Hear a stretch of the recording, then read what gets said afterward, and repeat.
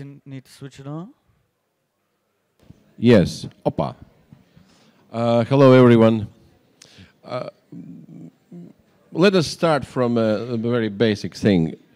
I have sometimes wondered about one misnomer. The smartphones should be renamed, obviously, into dumb phones. That seems to me obvious. Do you have any idea why smartphones are smart? Why they are called smart if they make us dumber? Because the original premise of this discussion was naive. It was to discuss if technology is making us dumber. There is nothing to discuss. It's obvious that it's making us dumber. Well, I think it depends on, and just to get right out there at the beginning, it depends on where you draw the wrapper around yourself. Does yourself end at your skin and your skull, or does it extend into your friends and your family and the objects around you, including your phone? And I think it does extend into the objects around you, including your... Oh, sorry. Since you are so wide and expansive. Very wide. Could you describe yourself? What is included in that, apart from your body? So I've been writing about and this. The phone. What else? The people close to you who provide support for you in ways that you may not even know. Things that your brain doesn't do for you, but which your brain provisions in the environment so that you can get by. And I think a lot of times humans don't even think about this. But if I can just keep going very quickly, the reason I'm thinking about this so much at the moment is because I'm writing a story about a boy called Ethan, who is one of 10 people in recorded history born with no cerebellum, which is the bit of the brain right at the back, which basically controls your actions and behaviors and thoughts. And he gets by, and he gets by relying on the network of people and things around him. And when you see someone with a very severe difference between a typical person and them, these things become highlighted. Just one quick question. This large self which you described, including phones and family members and what else, can that become dumber or smarter, the large self? I mean, I think you would have to get into semantics about dumber and smarter, but I would assume that it can, yes. And lately, thanks to technology, your large self is becoming smarter or dumber? I'm agnostic about that. I think my small self is definitely becoming dumber. I no longer remember phone numbers. I no longer am particularly good at finding my way from A to B without looking at my phone. I'm no longer even good at remembering what it is I'm supposed to be doing without having my phone with me. But I think my larger self, personally, I think my larger self is smarter because I'm able to provision things. I'm able to send things into the future to come back and remind me later. And I think we have an interesting back and forth about this because I think that the current anti-tech feeling, while I almost feel like a tech criticism hipster, right? Because I now feel like, oh, everyone's criticizing Facebook now. I was doing that before it was cool. But I do think it's going a little bit far. I think that technology, as a general rule, can help us. We just need to think about the ways to tie down the bad bits and let the good bits sort of fly free. Thank you. Could you pass a microphone to the lady? Yesterday when we talked, you said that the original premise is technology making us dumber is dumb because we are dumb to start with. So there is not much more dumber we can be than, but could you, being a specialist of artificial intelligence and teaching robots emotion recognition and what was it? Engagement recognition, yeah. Yes. Could you explicate your idea that we are dumb to start with? I wouldn't say today we are dumb, okay? It was just yesterday's thought? Yeah, like after two or maybe glasses over of the wine. night. I want to ask you to define intelligence. What is intelligence for you? I don't want to define anything. I mean, intelligence. It's a waste of my time and effort and the attention of the audience to define things. I'm gonna tell you what is intelligence. Intelligence, like, okay, so intelligence can be defined like there's several facets of intelligence. Okay, one of them is being adaptable. Second thing is problem solving. Third thing is social intelligence, like being able to understand people and to adapt and react to what other people tell us. And I want to ask you something. Is it by using the phone you are like getting dumber in these things? I don't think so. Like, I would like to refer to when they created the calculator, okay? So, okay, we don't need anymore to use our mental strengths to calculate things and to like solve mental problems, because the calculator is doing this for us, okay? And it is the same thing now for other things, like for boring things.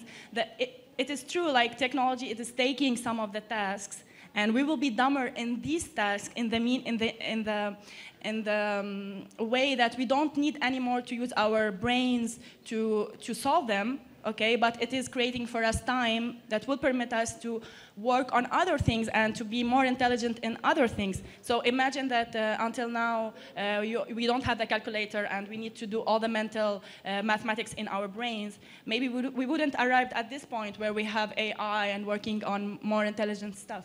So do you remember my question? No.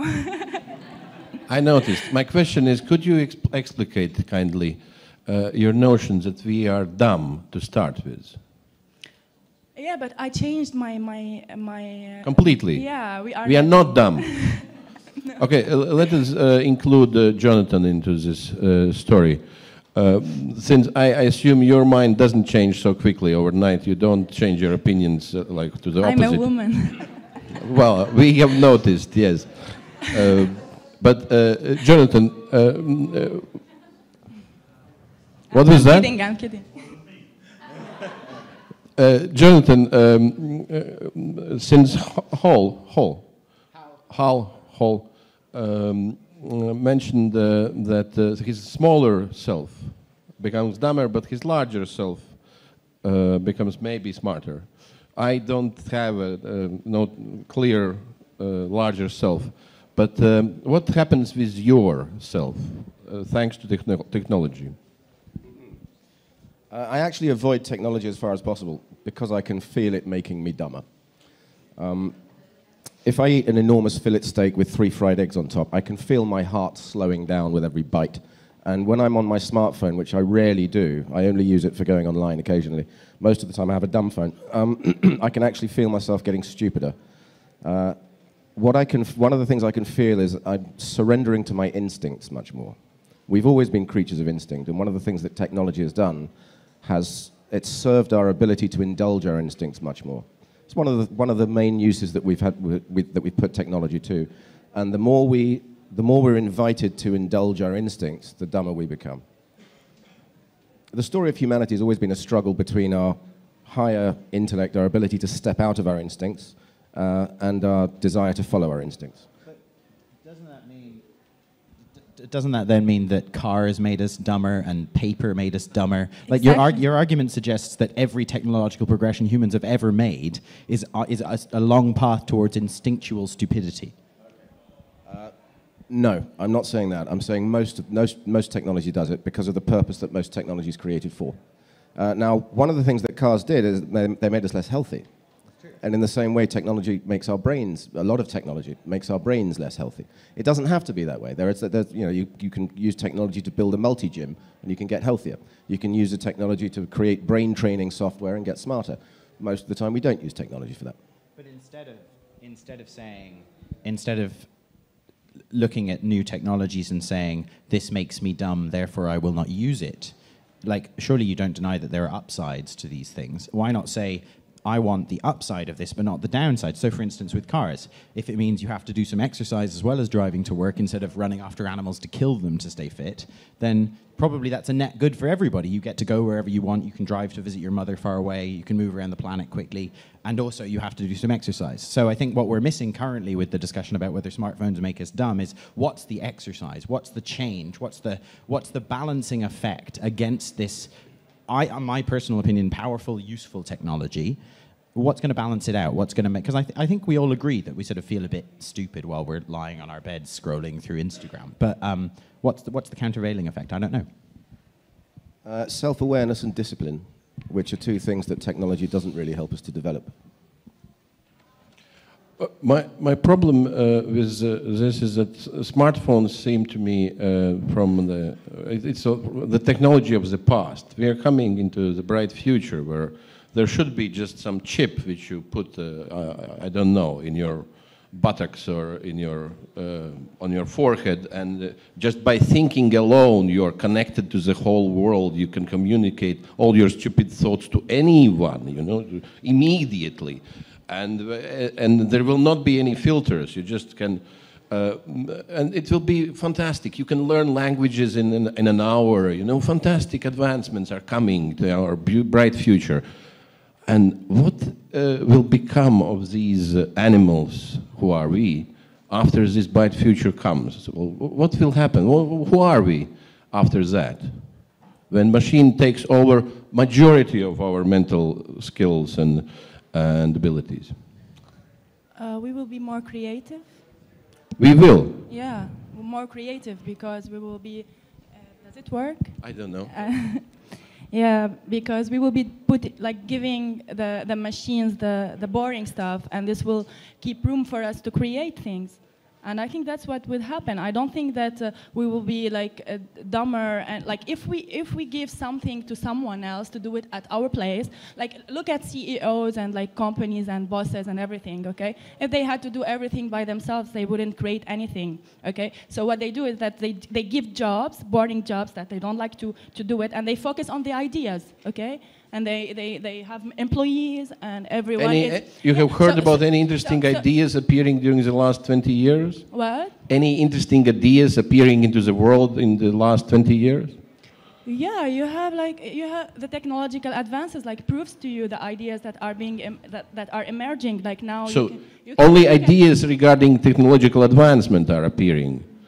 No, I don't. Technology helps us to produce better technology and come up with ideas about it. I'm sure there are things in art that have been created, and you're sure? Yeah. You just haven't noticed them. Sometimes I paint in my house. But what I'm saying that it is logical that when you give the boring stuff to machines, it will have more room for your head to think about new things and to advance in another ways. Well, I heard that there is a growing number of young people, I read somewhere, it doesn't matter where, which spend more and more it was about some years ago, more and more time is spent in virtual reality. You can, not only computer games, you can live there. Yeah. So one of the possible scenarios is when you are freed from all the menial and all the hard work, and it's done by robots and by computers, etc., then you will be able finally to enjoy the virtual reality to its full. What's the point of such existence? But maybe it would be easier to enjoy nature, for example. I would like that someone take my job and do it at myself, at my place, and I would go do hiking and stuff like that. Why not? I think that assumes that we will run out of problems at some point, and I think that's garbage. Just think of the rich people, the people you know who are richer than you. Are their problems any less relevant to them just because they happen to have more resources and technology at hand? I think not. And so the idea that progress will erase our problems and we'll have to, our last problem will be what the heck are we going to do in utopia, I think is just silly. There will be all kinds of problems. There's a huge discussion about mental health, which is frustrating in various ways, but I think that, looking after people and caring, cognitive care, are huge vistas that we know nothing about. We don't even know how our own brains work. The idea that we're anywhere near the end of, the end of history, to quote Fukushima, it's just not. I don't think it's true. Well, let me reformulate the angle. Where do you see a danger and problematic of a growing technological advancements? Where do you locate why it's problematic at all? Why it has to be discussed or could be discussed? Because through technology comes control. And society makes progress and new ideas are formed often at the edges of what we deem to be acceptable. 100 years ago, women couldn't vote, being gay was illegal, and any other number of things which we now take as sort of standard and acceptable were completely wrong. And if you got caught doing them, you would be put in prison.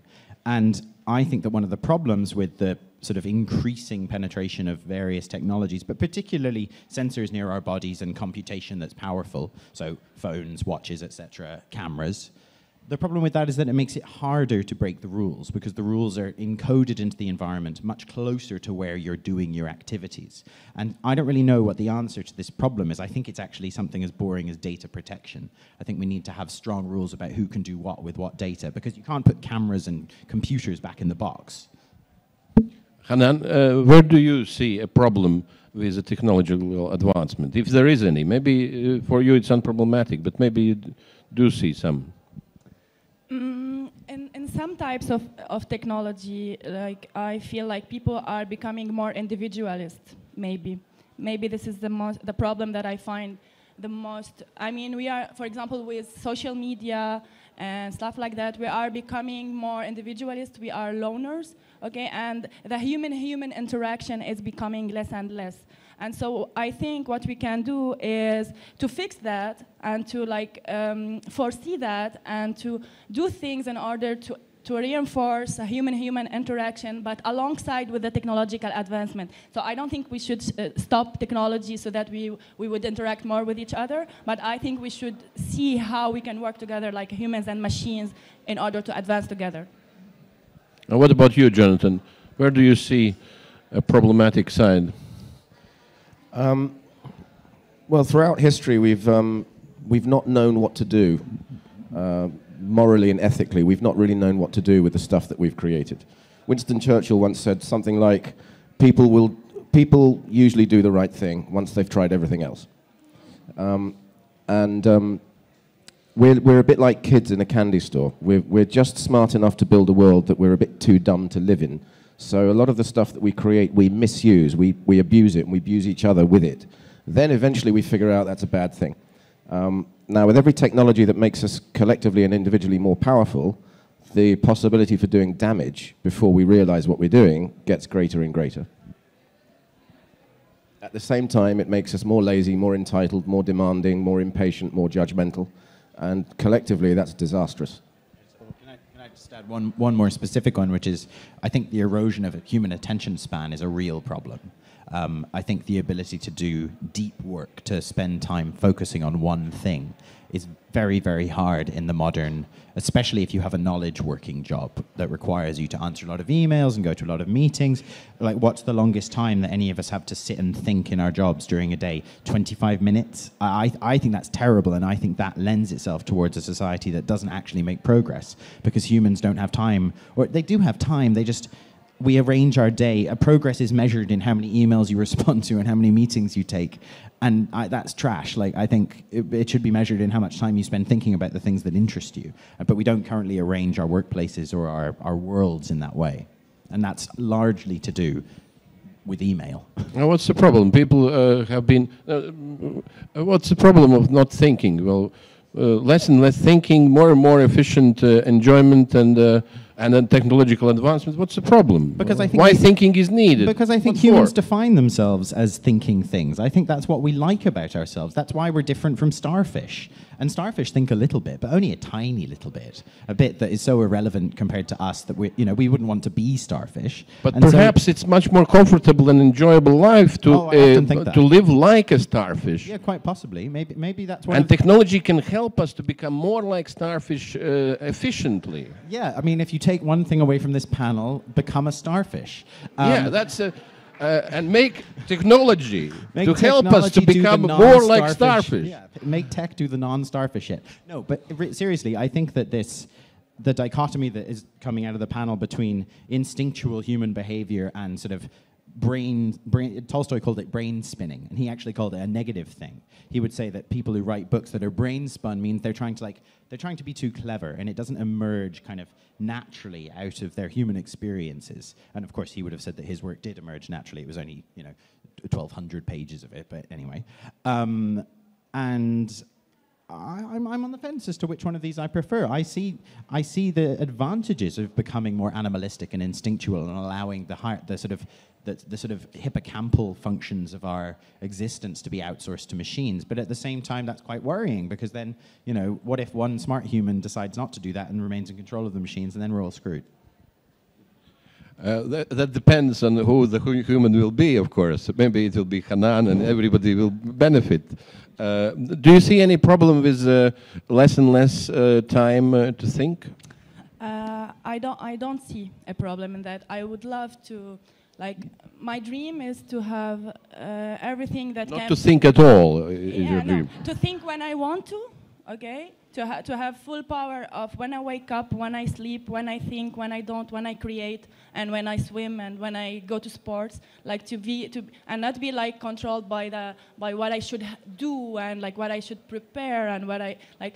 You know, it's very overwhelming each time we have to wake up to go to our jobs, and we are always running, and we are always like stressed, and we want more success, and when we have success, we want more and more and more, until like there's always we want infinity of things, you know. So I think why not like let technology do the boring stuff for us, and like enjoy life and be in control of ourselves and of our freedom. I would like that, like personally. I'm not convinced that works, because I think humans are social animals, and the thing we really enjoy is not just like wandering around in parks and having sex and eating food. I think we enjoy meeting social goals. And work, what is work other than a social goal met? And so to say that let's let the machines do all the work, I think is to completely ignore what makes me happy, at least, which is when I file a piece to someone and they say, "That's really good, Hal, nice work." Like, you know, maybe I'm a workaholic, but I'm totally willing to accept that as a likelihood. I was just writing emails before I came on here, but I personally don't want to live in this utopic world where we just wander around talking to deer. Yeah, I agree with you, but maybe not like delete the work, just like slowing down, you know. Maybe I don't know. The speed is sometimes is really overwhelming to my point of view. So that's what I'm talking about. And of course, like we can reinforce social human interaction in many ways, in an enjoyable way, not just for work and stuff. So. Jonathan, I'm sure you have something to say regarding this discussion. These two positions. Where do you position yourself? Both pessimistic and optimistic at the same time. The more time we have on our hands and the more of our mechanical needs are outsourced to machines, there's no guarantee that we're suddenly going to evolve into these, you know, super moral advanced life forms. We're probably going to watch porn and cat videos. That's what humans do. We're fundamentally lazy. And it all goes back to this vicious circle of the more our instincts are met, the more we're encouraged to be selfish and individualistic and judgmental and impatient, the more we do that, until we hit a crisis point where we realize we have to change. And for most individuals, change is terrifying and annoying. So we'll keep pushing the limits of what we're allowed to do before we destroy ourselves, until we destroy ourselves. I want to include one of the audience members into this discussion with a question. I want Hans Luik to ask a question to these noble panelists of your concern, with something that bothers you.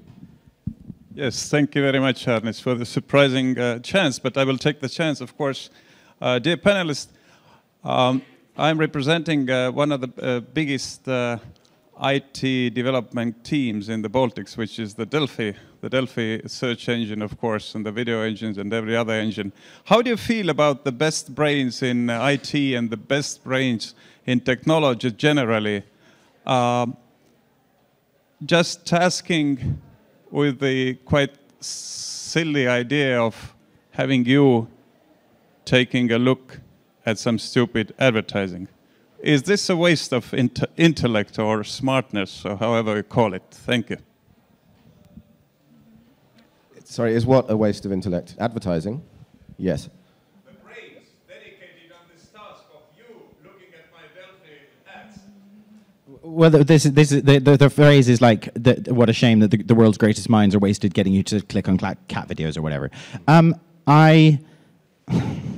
I think that the advertising industry, actually, the online advertising industry, has a lot to answer for. Like when you said about how you don't want you want to make your own choices about what you do. The online advertising industry is predicated on the idea that it will make choices about what you do when you're online, and it does this through various very clever, very manipulative ways. But I think we need advertising. We need a route to tell people about new products that isn't the press, because we're fickle and mostly stupid. And so we need some kind of more open market whereby people can get ideas out. I think the problem is that online advertising is exploiting all of the worst bits of humans that you just described, that we love things that are extreme, we love not paying really close attention to things and just diving down rabbit holes, and all of a sudden, you know, we're 10 Alex Jones videos deep on YouTube. And I think that curbing our worst instincts in the advertising industry would be a really good thing, but I don't want it to go away. I think it's fundamentally important. It'll never go away. Humans, everyone's selling something. An old boss of mine in the advertising industry once said even a priest is selling God. Everyone fundamentally is selling something to others. It's a transactional thing. Until humans are this pristine, perfect, sort of unified energy state, there are always going to be transactions working themselves out, because humanity is a puzzle working itself out. And advertising is a fundamental part of that, unless we go back to the Soviet Union or North Korea. And let's be honest, there's plenty of advertising in North Korea as well. It's all for one product, the leader. What I hope these fine minds will do is use their abilities not to sell crap to each other, but to help us to... It's always shaped our behavior, and these algorithms do it more and more and more. They shape our behavior. So hopefully we'll have the self-awareness collectively to choose to use technology to shape our behavior into more positive and constructive directions. I agree with the others. I don't know. Well, but then, what would you see as the best use of our brain, of the smartest scientists come together to help? No, smartest computer engineers help Hans and Delphi to draw our attention and spend time on useless bits of information, and generate some, what do they generate? What do they generate? Clicks, and clicks generate money. So the best minds spend their effort and time to generate money. What would be the best use of your brain? Just to generate money for yourself or for somebody else? Or what? No, maybe we can use technology, use my brain to the advanced technology, so that technology would help us understand ourselves more. Could you give an example? How it could work? For example, I work in a domain called social robotics, for example. Okay, so social robotics, it permits that we quantify the social responses of people to the social actions by a robot, because when you have a human-to-human interaction, it is hard to quantify the actions and reactions.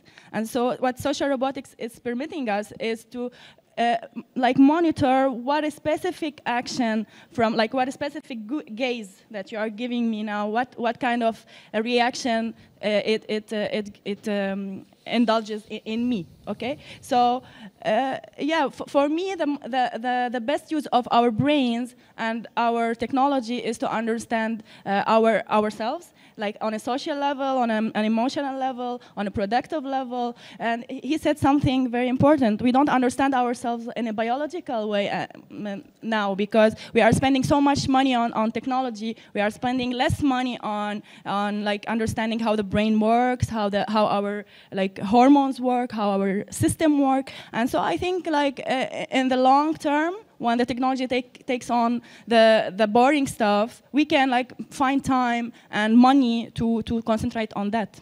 Well, you know, there is a worry about kids less and less having emotional recognition skills. They less and less growing, being born recently.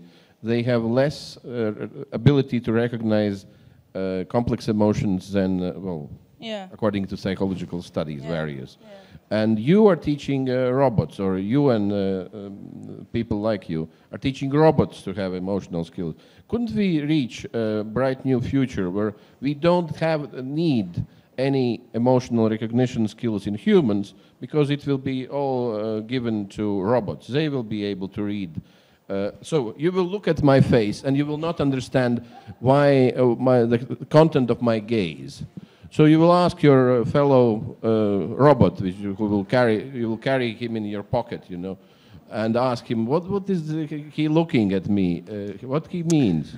I think that having robots among us will help us like evolve a new type of recognition, because we will be dealing with other species. Okay, that are not humans, that our brains is not used to them, and so our brain will create mechanisms to evolve towards understanding them.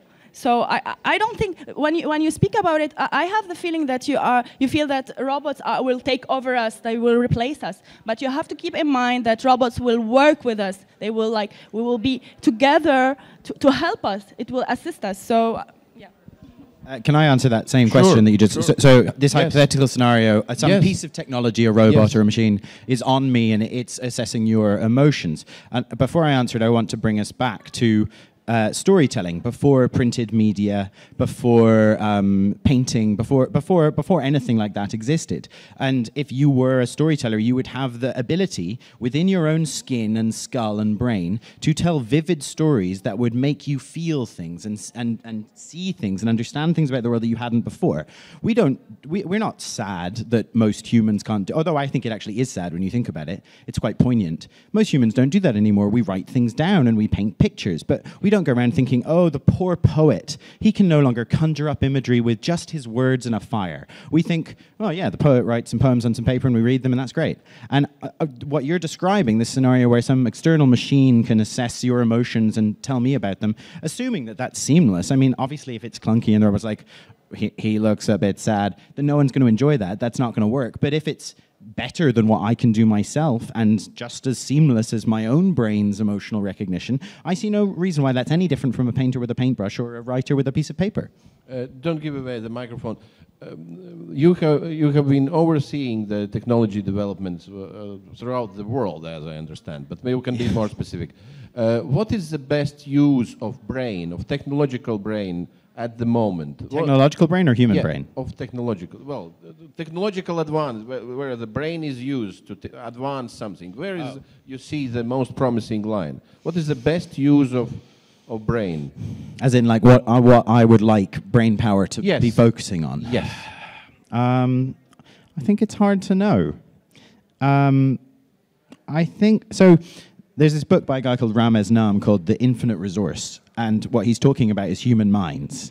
And it's very anti-Malthusian, and what that means is that the idea that as the human population grows, problems grow. His view is that as the human population grows, the potential for solutions, which can only come out of human minds, grows. And so he says we want the population to grow, but we want to make sure that those people are educated. So I think if it was me, I want brain power to be devoted to keeping people alive long enough, all people, not just white people in rich countries, keeping people alive long enough to have good ideas that are beneficial to the rest of us, and also to giving them the tools that they need, mental and real, to have those ideas and to enact them. So I guess I'm talking about infant health and education. That's what I would have brains focusing on. Any examples where it is already taking place?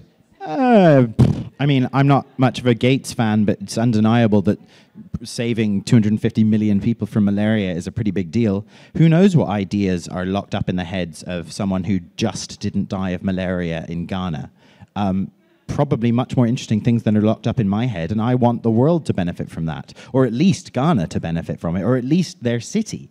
You know, I think that it's a crying shame that we look to places like Silicon Valley as the only places that interesting ideas and interesting innovations can come from, when we have 500 million people who aren't even on the internet. And, you know, there's... Sorry, who says that Silicon Valley is only apart from themselves? The market says it is. The market?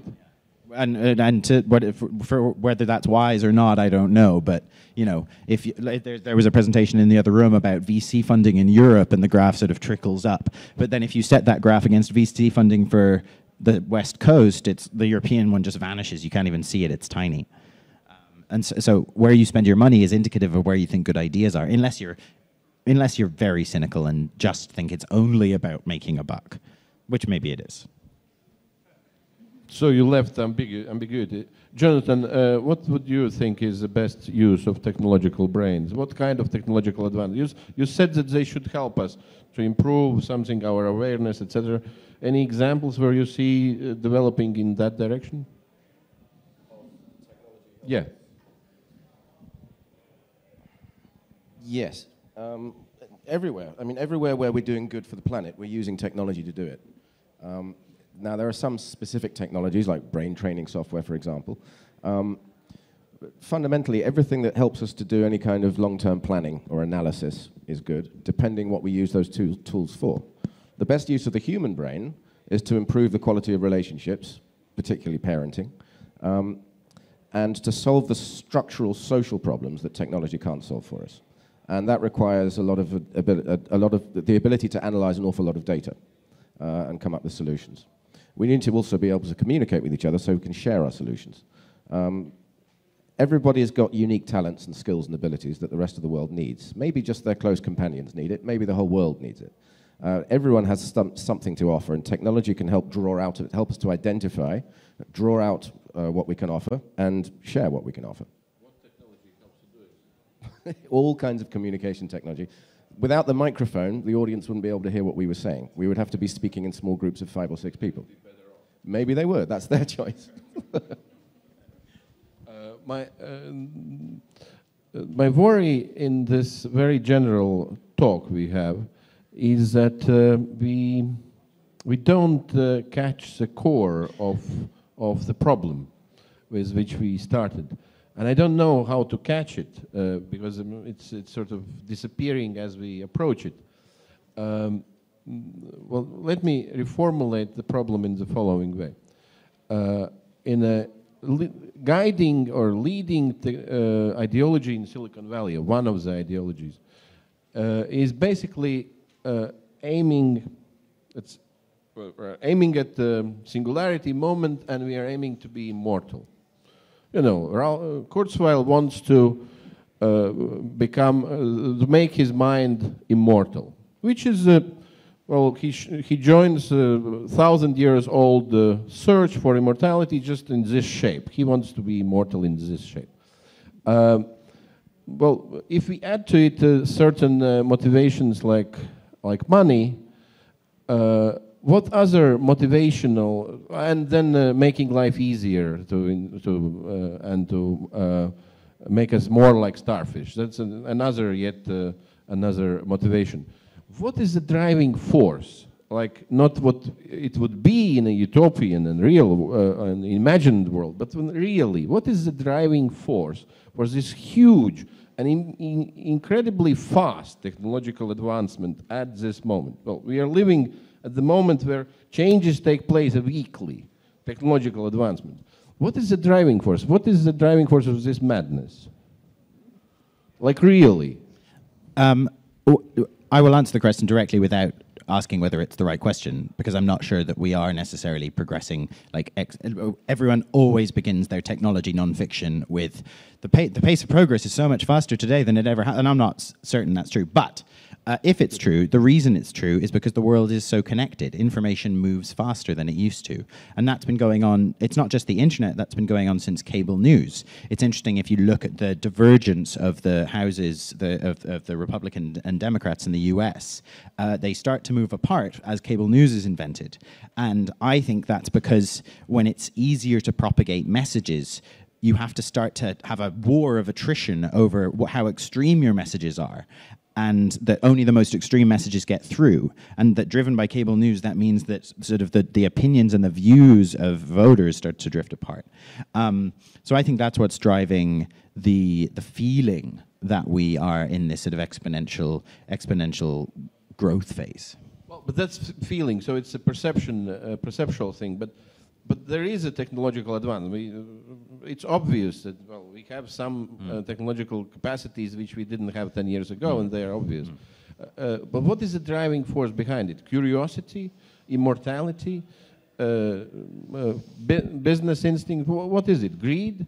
What is driving force? I think that we all want one thing, is to be happy. And we tend to optimize our happiness. And I think what human beings are doing through technology is that they are trying to optimize their comfort and thus their happiness. So I think, like, even curiosity, like some people are curious because they are happy because they are curious, you know. So I think that even without knowing this, like unconsciously, we are searching all for happiness, and that's why everything is going in a way, because that's how we define happiness would be. Like some people think that having more money will make them happy. Some people think that working and being beneficial for the humanity it makes them happy. Some people think if they are immortal, then they would be happy. So maybe it's happiness. So it's a battle of various conceptions of happiness, various visions of happiness. That's how you see it. I think if you zoom out and particularly back in time a little bit, it helps to answer this question. I think what's driving technological progress is the fact that entities, not even humans, want continuance. They want to survive, and so entity. Sorry, and I mean, I'm not even sure this stops at living organisms. I think all entities want to survive. Mushrooms will take over the planet easily when we are gone. But even think about this. Think about the solar system. It has a certain equilibrium, and it doesn't want to be. It doesn't. It's happy at that minima. And if an this is your mystical position. This is my mystical. This is my mystical position. Yeah. This is my mystical position. I mean, we've got blue lights. I feel like that's a cue for my mystical position, right? But so I think one of the original human technologies was language. And I think when whoever came up with that amazing, incredible idea, that idea conferred such competitive advantage over the group of pre-humans that started having something that you could call language, or maybe it was even animals before them, that it took off. And it's clearly a very powerful technology. And I think what it comes down to is the dividing line between technology and nature, or technology and humans. We like to keep it quite clear. We like to think that nature and tech are separate, but they're really not. Humans are not separate from nature. We're not some aberration on the planet. We're an animal competing and doing, as far as we can tell, doing quite well at it. And I think you can't divorce technology from that competition, just because it's not genetic evolution. It's mimetic evolution, new ideas becoming new products. And those things are powerful. And I think that, you know, any idea has a kind of persistence in the world, and good ones survive and prosper. So, and at the background of it all is an entity that wants to survive. It's not God, if that's where you're going. No, I'm not going in that direction. It sounds as some form of life force, that life itself, or what all entities want to survive. Fine. Jonathan, what to your mind is the real driving force behind this? We have two versions, various conceptions of happiness. They drive these technological change, and then there is entities wish to survive, and without a strong distinction between what nature does and what technology. There is a continuum, according to your understanding. What is the driving force? Could you? Well, I don't think that those two answers contradict each other at all. I think they're both true in parallel. There's always been a sense of forward movement, a desire for yearning for progress in all life forms, and as Hal said, maybe beyond life. It's exactly the same drive that made our ancestors wonder what was on the other side of the rivers and oceans and what was up the mountains, what the stars were. Curiosity. Well, not just it's curiosity. Curiosity driven also by a desire to control and comfort seeking. There's something else as well, though, which is that we fall into loops of behavior. Habits are automatically addictive. And when we start to see something that seems to work for us, we want more of it. And technology gives us more of it, mainly because we live in a monetary world. I was asked by a philosopher once, would it be better to live in? If an alien came to Earth and said, I'm going back to my planet, and we're either going to live in a world governed by money or a world governed by creativity with no money in that world, which one should we do? Most people in the group said, money, you should go for a world dominated by money. And I said, no, it should be dominated by creativity. And this very well-educated businessman, he said, but how will you be able to buy medicine in a world without money? This is the most ridiculous loop of thinking imaginable. This guy's a well-educated businessman. He's not a 3-year-old. And he got stuck in this thing. How will you be able to buy medicine if there's a world with no money? My view, of course, is a world governed by creativity. We'll have plenty of medicine and we won't need money to buy it with. But people get stuck into these loops of thinking. It's so lovely to sit in the company of utopians. It gives a special pleasure, to be next to. I'm a pessimistic utopian. Yeah, well, but utopian anyway.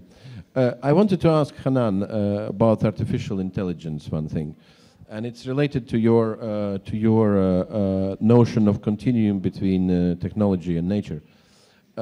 My understanding of intelligence, to which I didn't answer, is that human intelligence is artificial. For it to flourish, it has to be, you have to know how to work on it, how to develop it, how to become smarter, if you wish. There are techniques developed thousands of years, how to become more attentive, more concentrated, remember more, have more creative mind, etc. There could be technologies. And all of them are artificial. They are artificially developing human mind. Then, that's my picture. When artificial intelligence is understood, that it's something humans create, then what is forgotten is that our intelligence itself is artificial. And we are forgetting the skills for it to grow, for it to be made. Our own intelligence is when we are creating artificial intelligence, when we have externalized it. Do you see any sense in what I'm saying? I'm trying to. I don't see the connection between doing exercises in order to increase your attention and your intelligence. I don't see the connection with creating artificial intelligence. It works on the distinction between natural and artificial. Okay. And human intelligence is already on the side of artificial, and not on the. It doesn't grow like mushrooms grow. It has to be. You have to work on it artificially. Mm-hmm. So there is a continuum of artificiality. All intelligence is artificial, not only something you build. I think part of our intelligence is artificial. How do we develop our intelligence? Okay, we are born in an environment which is different from one person to another, and according to what we face in our lives, our brains learn from our environment and they try to adapt it. And so each time we grow up, and each experience that we have with our environment, it determines how our brains change, okay? And for me, that is how we are developing our cognitive capacity, because we are interacting all the time with our environment. Now, what you are calling artificial, adding some artificial intelligence to our brains, like training our brains to more, it is like we are putting our brains in the laboratory, like virtual laboratory, where you subject it to another environment, or you subject it to new habits. Like you tell it, you should do this and this and this repetitively until you acquire something that will help you in your real environment. This is what you are talking about. So what for me? In that area, yeah. Huh? Yes, in that area. Yeah, so for me, not all of our intelligence is artificial. Some of it. Agreed. Okay, and when we create intelligent machines, okay, it's okay. Why? Because we are interacting with intelligent human beings all the time, So why is it that interacting with something new would be problematic for our intelligence? I don't see that. I see that our brains will always evolve in a way that will make us survive and be happier. Like, I agree with you about the survival thing. You see what I mean? I don't think that having a new, like artificially intelligent creature in our environment will limit our capacity of evolving and in a certain way. That's my vision of it. Any comment, Cole? Well, I just want to explore this mushroom idea, right? So the idea that mushrooms are a natural intelligence and that humans and At AI... least natural life force with certain Well, but to say a mushroom isn't intelligent is just ignorant. Like, I'd like to see you grow on a big pile of manure and absorb nutrients and survive as an organism. It's an incredibly intelligent thing to do. Humans can't do it. No, I agree with you entirely. That's intelligence. Sure, that's natural. But so why is that natural and our brains are artificial? No, I didn't say that all intelligence, all human intelligence is artificial. I didn't mean that, and I didn't say that. I mean, the word artificial is difficult, right? Because does it mean... I think the clearest definition is a thing humans made with the modern economy. Like that's anything other than that gets hopelessly caught up. You know, is language artificial? Like, I don't know. Did we make it? It's very hard. You know, the words ultimately you have to choose what they mean. But I don't know. I think I agree with your point about being worried about new things. I think we tend to spend a lot of time thinking about new things and paying attention to them, and then eventually they're not new anymore, and we don't worry about them so much. And I suspect this will happen with machine learning and AI just like it will with anything else, because at the end of the day, it's not that clever. Would you like to carry a small AI robot? What, like the emotional recognition robot we were talking Not about? only. He will know everything. He will know all languages. Well, we are approaching it, you know. He will know all languages. He will understand complex situations. He will geolocate you and tell you very close to my friend in my pocket here. Yeah. Just to with more skills, with more abilities. My phone, but better. Yes, your phone, but better, but also having a personality, you know. You will have to approach... I think it depends on its personality. What if I don't like it? Then you will be able to change it, buy another. Until I find one that I like. Yes. Well, then yes, I don't see the problem. And would you agree to have him or her as a sexual partner as well? You don't need human interaction, you know. These Again, intelligent machines can do everything. Again, it depends on if I like them. but I think your point is, I think in order to keep ourselves sane as we adapt to new things, and maybe there are more new things now than there were in the past, whatever. I do think the idea of like leaving your hyper-intelligent sex partner / dictionary at home once in a while and going to an Airbnb in the woods just on your own and like looking at leaves is probably a good idea. I'm not sure why, but I suspect that is a good idea. I like your idea of sexual partner. That was your idea. / dictionary. That's what I look for in a partner. Jonathan, any developments on this front for you? How's your love life? Yeah, I'd probably cheat on my artificial intelligence dictionary. Having another one in the kitchen. Yeah. You know? What's the question? No question. Let's survive and be happy. Basically, that is a conclusion, not a question. I conclude from our guests that what is a driving force is various conceptions of happiness. So there is no cause for fear of technological advancements. We should be open and exploratory, no? That's one conclusion. Whatever are the driving forces for specific technologies, various conceptions of happiness, and the life force wanting to sustain itself. I don't know, what did you contribute to this complex vision? But the conclusion is we should live and be happy, basically.